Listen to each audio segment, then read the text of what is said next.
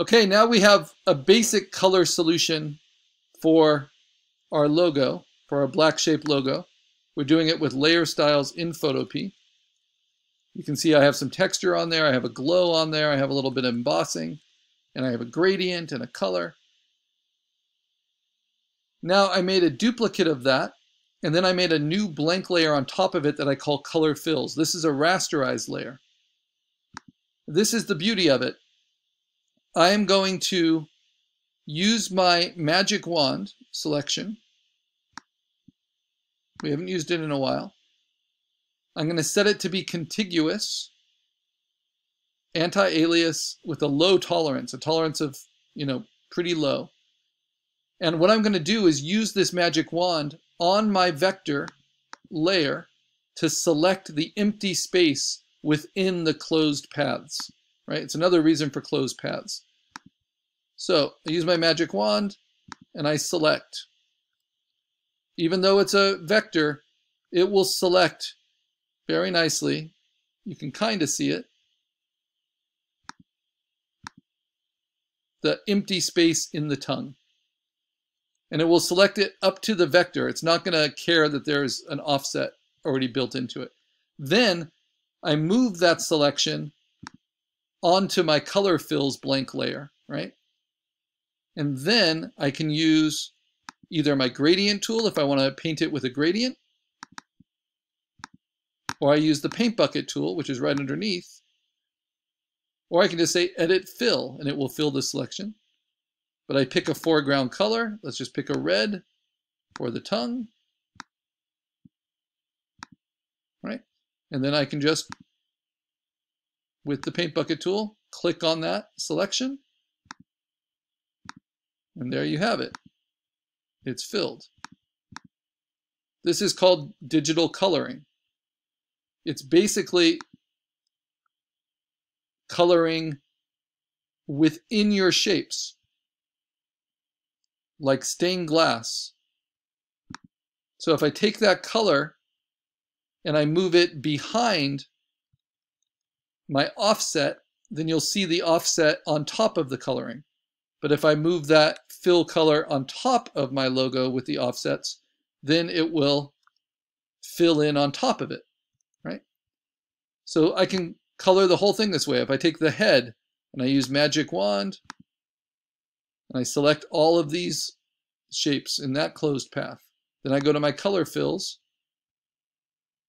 and I use my paint bucket and I'll choose kind of a brownish gray like my Heather, my dog. And then just click to fill it in.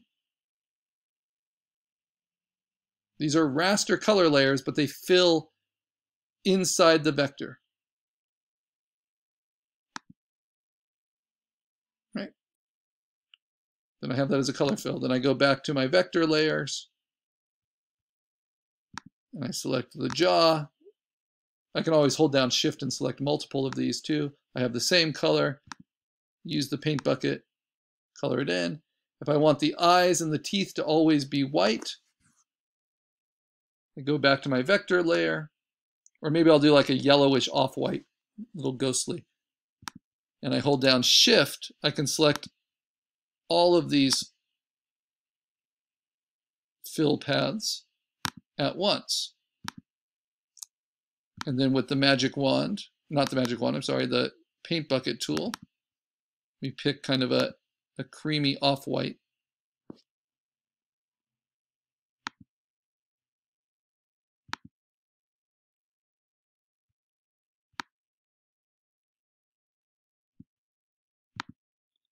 Then I can fill them all in on the color fills layer.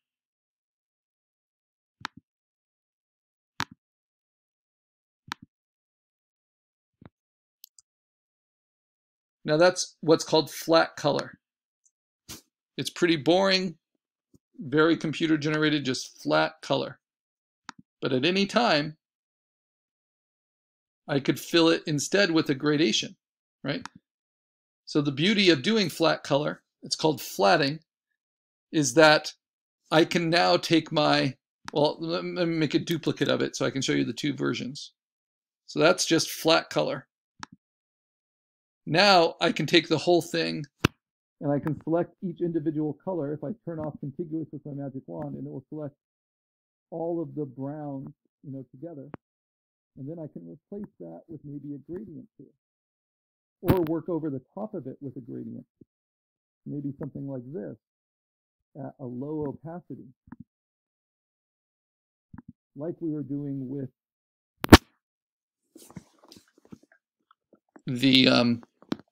the sky we made behind our cloud creatures. So I saw in the chat that the mic has died. I'll switch to an external mic, see if that helps. Yeah, just let me know. So I paint that gradient and it mixes.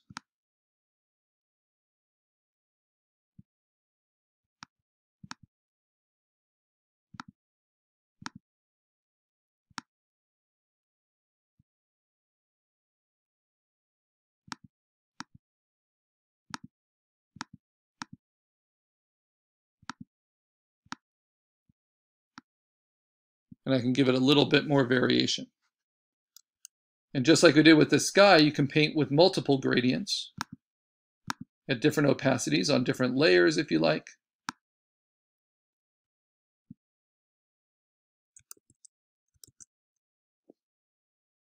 And of course, you can also just do layer styles to your colors as well.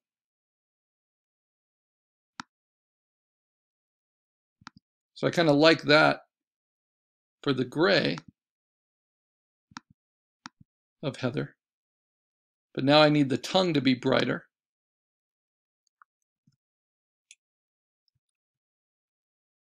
So I might go on top of that and just erase out all the browns from that stained glass, right?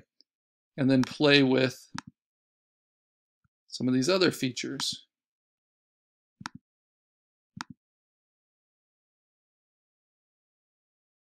Give a little bit of gradient to the tongue.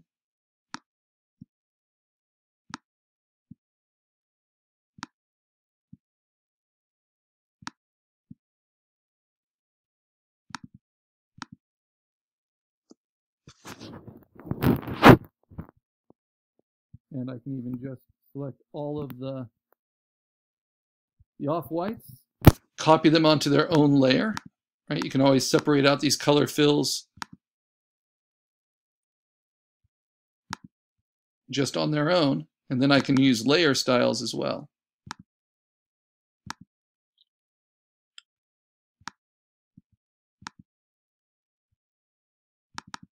And you can take the time to customize all of these. I mean, there's just so much you can do. It's ridiculous. And it's all just based on the strength of your vector shapes.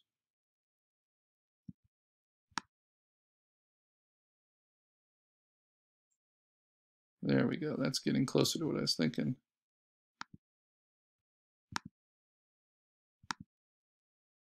You can see all of them combined. It's kind of nice.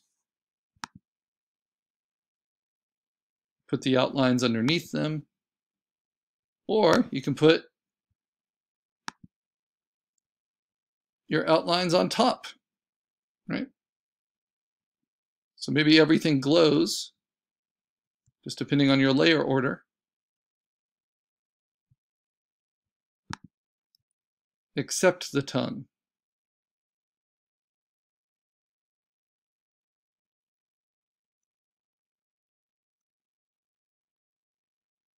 I think I like that kind of subtlety to it. So then we see how that looks on the different backgrounds. How does that look on black? Looks good. How does it look on gray? Yep, that works. How does it look on white? So is that color solution versatile? Yes. Engaging? Yes. Maybe even more than just the black shapes. So then we save that. I'll save it first as a PSD because now this has all those different options in there. I can get back to all those different logo solutions just from the same vector shapes. And of course I can keep working on it. but we'll get it more into digital coloring with our next assignment.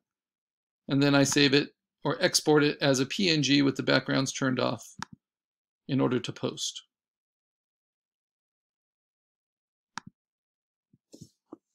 So that's fully how you can color your vector without ever rasterizing it. So it's always a clean vector file. And without having to build vector shapes into it, because that gets a little annoying. All right. Let's go ahead and post those. So I find where my computer downloaded them, and this will be it. We'll do our presentations next. And I save them to my folder.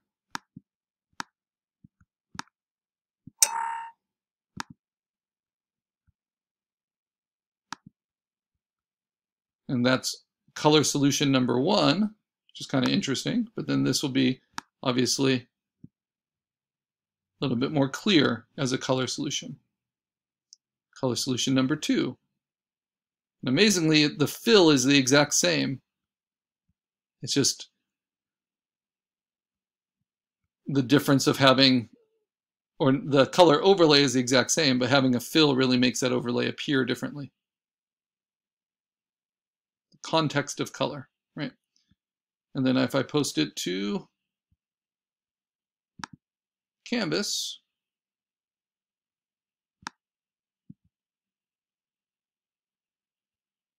maybe you guys can let me know if my mic is returned. And I will add it in here.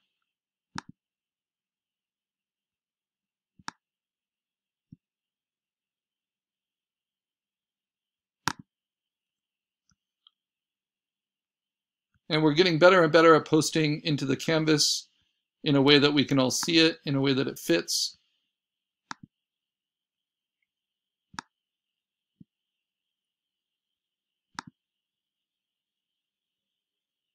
But then we also want to be able to post into Imgur our favorite portfolio projects, right?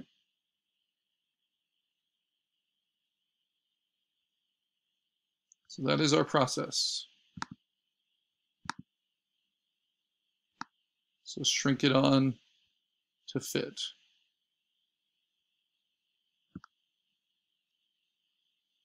And this is very much what graphic designers do a lot of. You show the initial design, but then you show all the variations, because you want a logo to be able to go onto a dark background. You want it to be able to be printed in color. You want it to be able to be printed cheaply in just black and white. So on and so forth. And then I guess the very last thing I can show you is if you wanted to individually vary the different colors, right? So for instance, just like I took the vector shapes and colored behind them, what I can do is I can use the magic wand not to select the space in between the vector shapes, but I can use it to actually select the vector shapes themselves. So if I do contiguous again, I can select the pupils of the eyes and hold down Shift, and then I can duplicate those onto a new layer. And they'll keep all the effects, but it will apply them just to the eyes, right? And then I could play with those colors differently. So for color, I can change it from being the blue to being a red. Now the only downside of this is it does rasterize them.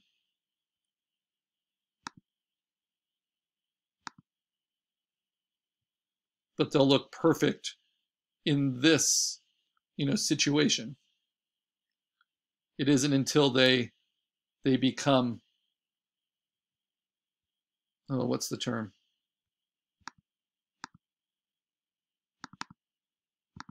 It isn't until they become resized that those eyes would start to soften, whereas the rest of the vector would stay sharp. But you can also, steal images from your vector and then replace the color of just those shapes. So there's always a solution for how you might want to